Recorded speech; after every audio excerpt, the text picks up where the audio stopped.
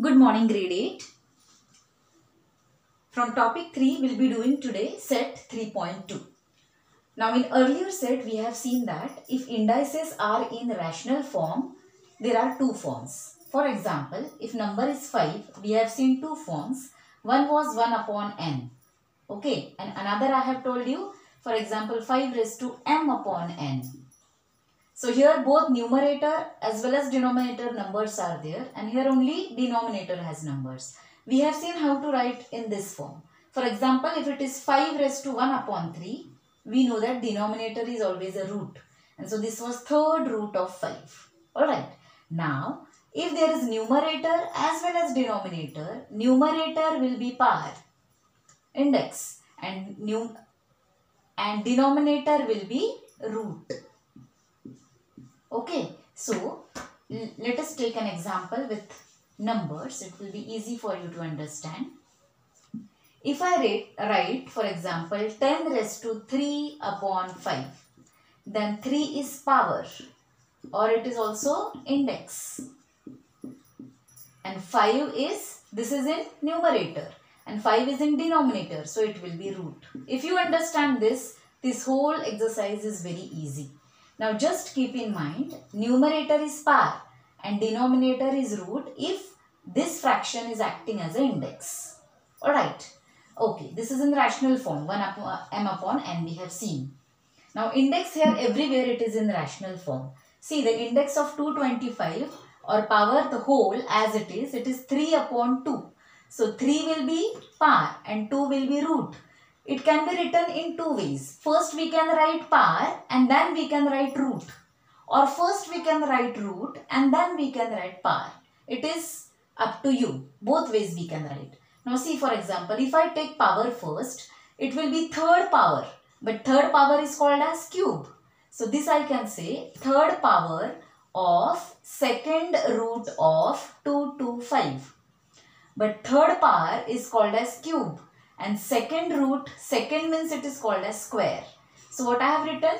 Cube of square root of 225. Cube word indicates third power. Both words it is including. Square root, square means second. Now taking root first, what I will say? Second root of third power. But third power is called as cube. So cube of 225. So one number which is given in the index is given in the rational form of m upon n, you can write by two ways. First taking power first and then root, or you can take first root and then power. Only just you have to write the numbers. Now what is the power? It is 4. So what I will write? Fourth power of, which is the root? Fifth root. So fifth root of 45. Now I want to take root first. So what is the root? 5. So it will be fifth root of, what is the power? 4. So it is fourth power of 45. That easy it is. Here also you just have to know what is power and what is root. So numerator is power. So it will be sixth power. So sixth power of, what is root? Seventh root. Here I am writing power first, then root. Now I want to write root first. So what it will be? What is root? 7. So it will be seventh root of sixth power of 81. Now come back to this. 100 raised to 4 upon 10. Here power is 4. So it will be fourth power of 10th root. Numerator will be power. Denominator will be root.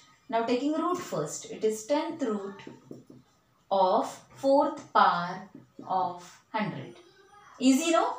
Now 21 raised to 3 upon 7. So it will be third power of 7th root of 21. But third power is called as, one word for this, third power is called as cube. If it is second power, we would have written square. Only for 2 and 3 you should remember. There are specific words. Okay.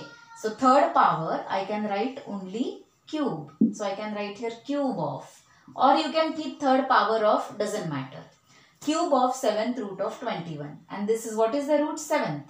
So I can write 7th root of third power of 21.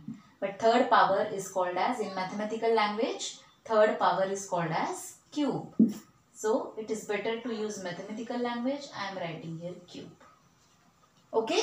So that's about 3.2 first exercise. It was first complete the table. In tabular form it is given. I have written in this way. You can write in the form of tables. Let's go to the second question now. Now second question is write in the form of rational indices. Now in words they have given, you have to write in the form of indices. Square root of fifth power of 121. So base is 121. First write 121. This is the base.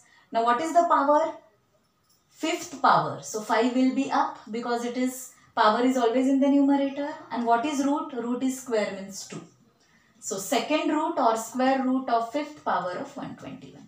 Now look at the base first. Cube of fourth root of 324. So write first 324. Now let us decide upon the index. Something upon something. That is the index. Now cube of. Cube of means what? 3 is the power. And fourth root. Root will be denominator. So it is 3 upon 4. So 324 raised to 3 upon 4. Please write the indices little above. It should not be in the same line. Fifth root. Now root is given. Okay, here first power was given. So you please look very carefully what is given. 264 is the base. First write 264. Now here fifth root.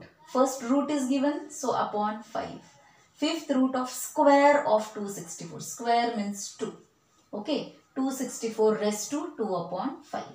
Cube of. Here again power is given first because root is given afterwards. Here also cube, here also cube, and here is also 3.